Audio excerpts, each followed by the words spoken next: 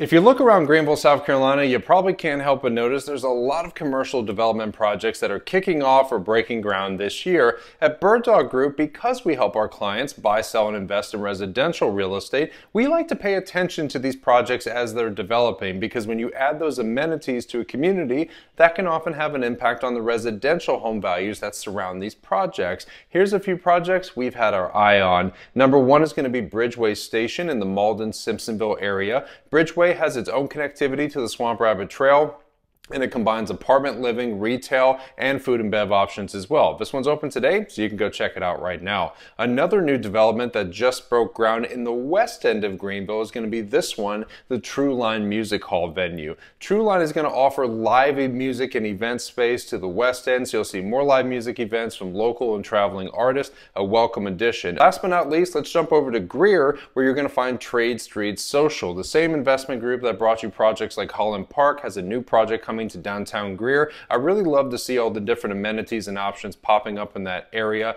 It's really something you want to keep a close eye on. For more real estate tips and updates right here in Greenville, hit the follow button.